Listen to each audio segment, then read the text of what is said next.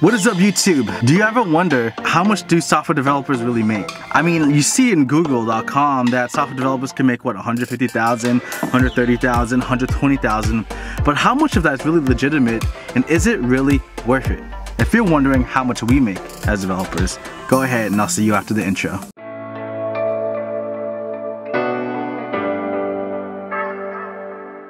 Alright guys, so the truth about software developer salaries. Oh shoot, oh my bad. Alright YouTube, so here's the truth. What is the truth behind software developer salaries? And when I talk about software developers, I'm also talking about front-end developers, front-end engineers, back-end developers, back-end engineers, whatever you want to call us or them. We technically really do the exact same thing, and just in different ways or different, software. It could be in phones, it could be in the web app, it could be on iPads, it could be whatever it is, but we're really considered the same thing, to be technically honest, right? To be genuinely honest, or whatever how you say it. Why is this such an important topic? Why do you want to be a software developer? Why are people so intrigued with this industry where you honestly don't even need a degree? As long as you put in hard work, you could get into this industry in the first place, right? But why are people so intrigued by this is because of the pay. When people Google how much developers get paid, or even just the lifestyle, etc., people are so pulled by that, thinking that everyone will eventually start making $120,000, $150,000 a year. But to be honest, guys, that is not true. And that's really what I want to focus on right now. So let's go ahead and let's dive into it right now. So let's say a senior software developer in San Francisco. But based on Glassdoor, a senior software developer in San Francisco makes about $123,000, $120,000 a year. Well, technically, that's usually what a startup company usually offers to entry developers that come in straight from school or another company when they hire you. And so it's usually around like $150,000 a year. But again, this is just the average. In San Francisco, a senior software developer makes maybe an average around $120,000 a year. Let's go ahead and see what the average developer in San Francisco makes around, let's see, it says about $131,000 a year. So that's what a senior software developer in San Francisco usually makes. But let's go ahead and I'm talking about San Francisco. The cost of living in San Francisco is honestly pretty insane. To be able to even live, just to live a little comfortable in San Francisco. I used to live in Frisco, right? I used to live in the Bay, but usually what you need to make to even live comfortable there is $120,000, if not even $130,000, $144,000. So $120,000 a year is honestly barely making it, but it's not really enough to even be able to afford your own house if you were single. That's not even including if you had a family. Where I want to look at next, I actually want to go ahead and look here in Los Angeles, is where I live, and let's look at how much a senior software developer in Los Angeles makes. So here we go. So it looks like a senior software developer, an average salary in LA, makes about $119,000 a year. And that's here in LA, and I believe rent's actually a little bit cheaper. But look at this, a senior software developer here in LA or in the OC makes about $120K a year, if not even more. This is average. Again, please note that, just regular front-end developers like me, there have been people who made up to $130,000 a year, $150,000 a year, and they weren't even considered a senior developer, which is insane, right? So again, these are averages. But now what I want to do is let's go ahead and look at what a software developer makes. And a regular software developer in LA, a software developer makes about $100,000 a year, and that is kind of the norm. But what I've seen here in the area, because I'm very active in the community here, a software developer can make anywhere between $80K to about $100,000 a year, and of course it'll go up from there. Let's keep going on though. So there's a reason why I'm going through all these numbers. Now you have to understand, here in the West Coast, salaries are much higher. This location is where all the tech companies are at. But because of that too, depending on where you live, what can and will happen is your salary will skyrocket. But why though? Because of the cost of living. And so why is this an important topic for me to talk about even before I move on to other cities?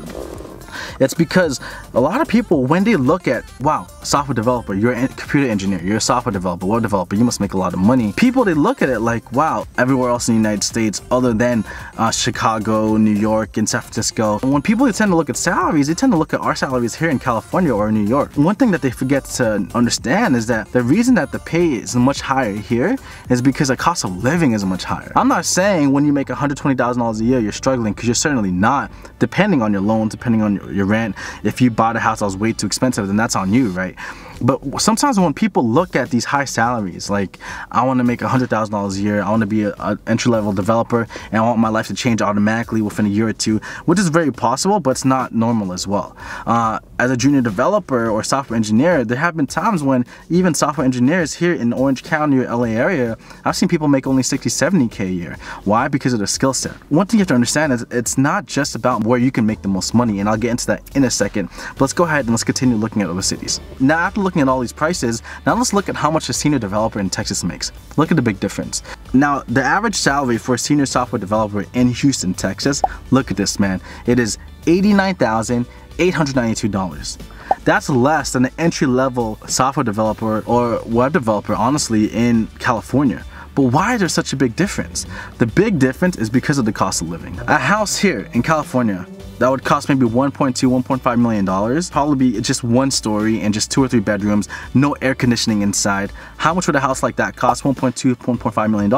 And by the way, the house won't even look that nice. It'll look like an average house. But let's say out of the $1.2, $1.5 million you could spend here in California for a house, you move to Texas, a house for only $300, $400, $500,000 could potentially be 3 or 4 times bigger than a house in California, more bedrooms, built-in AC, and it's much cheaper.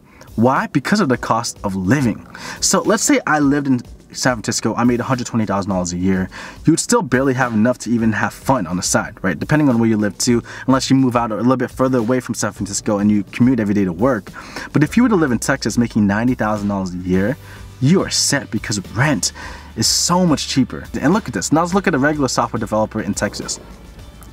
So a regular software developer in Texas makes $76,000 a year, and that is not bad at all when you look at the rent. $76,000 a year, you're probably making about, let's say, you're probably making $2,000 every 2 weeks after taxes, which is insane.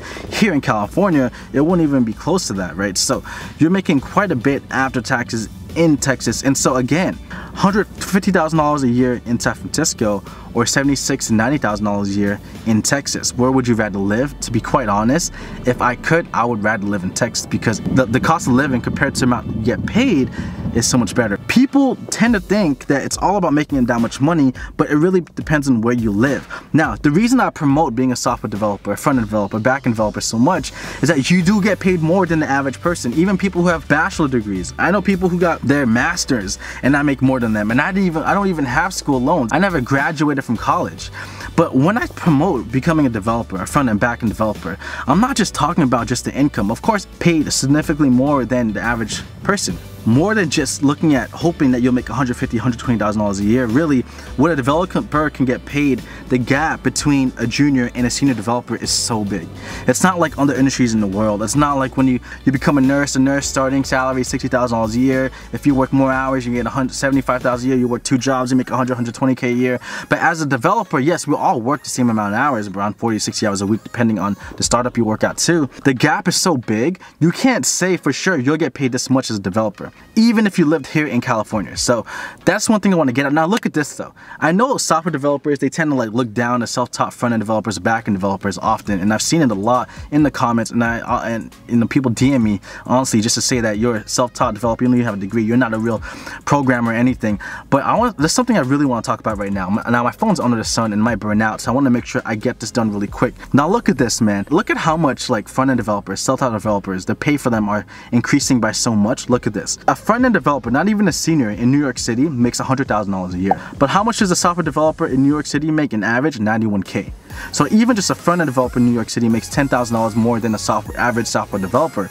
Why? We're self-taught and we have a lot of passion. Not saying people who went to school don't, but we have to prove our passion by being self-taught and learning all these different languages and frameworks, right? Before, it was all about being a back-end developer. It's all about learning back-end languages, but nowadays, we as front-end developers, our demand is blowing up so much. Why? Because yes, the back-end functionality, we're holding databases and moving them from place to place are very important, but making that page run smoothly, making sure that pages are pleasing to the eye, making sure everything works functionally, working correctly. Who does that? That is us, and we're in so much demand. Now look at this. Los Angeles, a regular front-end developer makes $93K a year. An entry front-end developer, depending on the company you work for, unless it's a small one, right? And again, front-end developers often are self-taught. Even when you go to companies, only like 25 to 30% of the people who work at this bank or whatever have a CS degree. The majority of everyone else who's self-taught are the majority at a company. Don't expect to make 120K a year, and just because you make 120, 150K a year does not mean that your life will be better than other people. It's not like that is what will make you happy. I think the main point of being a developer, more than the money, is the fact that you'll be able to live a more comfortable life, and the perks of being able to love what you do and be treated well for what you do is insanely amazing and uncomparable to a lot of the industries out there. And that's what I really want to focus on right now, guys. Like, really, your pay, what can it depend on? Yes, your location, number one, the stacks you know, the experience you have, are you a junior or not, is the company doing well? And I think when you look for a company, one of the things you have to be able to look for are what they're looking for, what you can do for them, but even for yourself, what's important is what can they do for you? What can you get out of there? Will you be able to grow your skills as a developer, or will you stay stagnant and not even grow after 2 or 3 years? Will you not grow, and will you have lesser opportunities because you're not learning the advanced technologies that are out nowadays? And more than that, the benefits, how are the health benefits, the medical benefits, the dental benefits, life insurance, or anything like that, right? When it comes to your 401k, bonuses, or will your salary gradually increase? Are you stuck in that salary for as long as you're at that company, right? There are other things like, stocks. If they offer stocks, are the stocks even going to be valuable when they go public? Or is that company even big? Will that, do you believe that company will even do well? There are things like the culture of the company. Will you fit with that culture? Do you believe in that culture? Do you believe in what they're building? The purpose of what they're doing? Based on that will depend on how much effort and passion you put into that company too. At the end of it all, it's not just about how much you get paid, but really what you love doing, and will you be able to love what you do for a living as well. There's so many things that take part into regards to when you join a company, but I think more than anything, one thing to understand is that we are very fortunate to be in an industry where we get to choose the companies we want to work for. We get to be in an industry where we get to choose what benefits we want based on the company that we can, now this is based upon how much you grow your skill level, right? But the fact that we have these opportunities, and I could choose this company over this company because this company has better benefits, company B has less benefits, even though company B will pay more, the benefits are more attractive to me because I have a big family and I want to make sure my children and my wife gets the benefits and health, that I'm able to take care of their health as well, more than just money that comes and goes. I think it's all up to you. At the end of the day, what's most important is that you're happy and you're able to do what you love.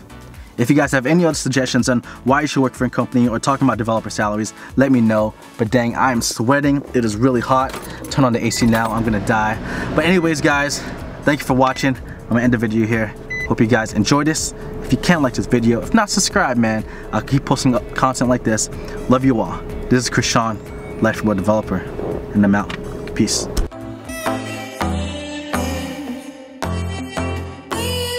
I don't need a hit to believe that I'm living. You can lock me up if my tongue keeps slipping. I'ma keep spitting up rhymes I'm digging, and you can be my fame.